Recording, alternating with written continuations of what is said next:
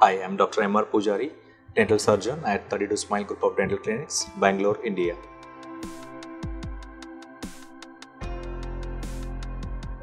Tongue can show up with different varieties of the lesions, both red lesions, white lesions. There will be some black pigments on the tongue.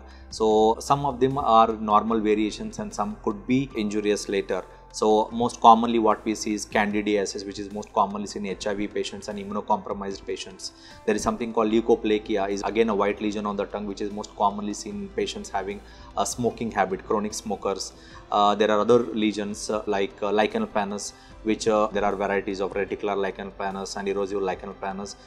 These are also appear as a white lesions on the tongue and buccal mucosa. There are other lesions most again commonly seen as geographic tongue or a wanderer's tongue, which is again seen as a white lesion appearing in different areas of the tongue.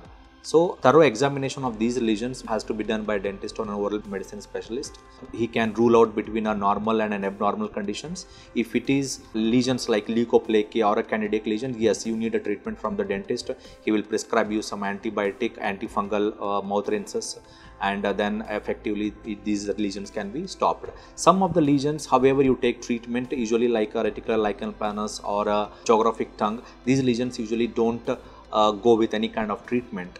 So these are not harmful to the patients, and if your doctor is telling yes, this is a normal variation, then you don't have to worry about these lesions.